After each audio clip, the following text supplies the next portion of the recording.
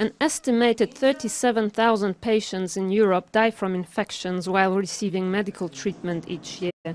One key problem is the circulation of bacteria in hospitals.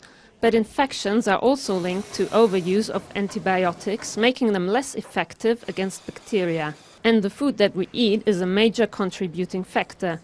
Animals often receive large doses of medicines to treat and prevent diseases. Questo aumenta quindi il contenuto di antibiotici nella carne che noi andiamo a mangiare, quindi di base aumentiamo questa nostra assuefazione all'antibiotico che poi ci crea in maniera generalizzata l'aumento di resistenza agli antibiotici. Comme depuis une quinzaine d'années, l'industrie pharmaceutique n'a pas été capable de sortir de nouveaux antibiotiques, eh bien nous sommes confrontés à des résistances et à des maladies nouvelles pour lesquelles nous n'avons aucun traitement.